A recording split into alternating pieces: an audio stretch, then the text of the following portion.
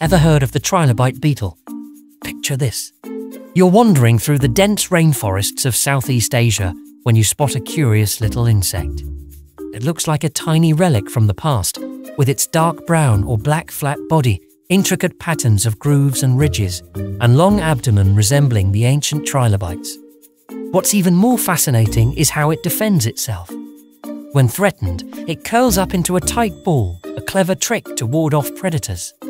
And if you're lucky, you might catch one emitting a soft glow, adding a touch of magic to the forest floor. These beetles, measuring around 10 to 20 centimeters in length, play a vital role in the ecosystem, decomposing wood and nourishing the soil. But they're elusive creatures, preferring the quiet corners of the forest. Encountering one feels like stumbling upon a hidden treasure, a rare and precious glimpse into the wonders of the natural world.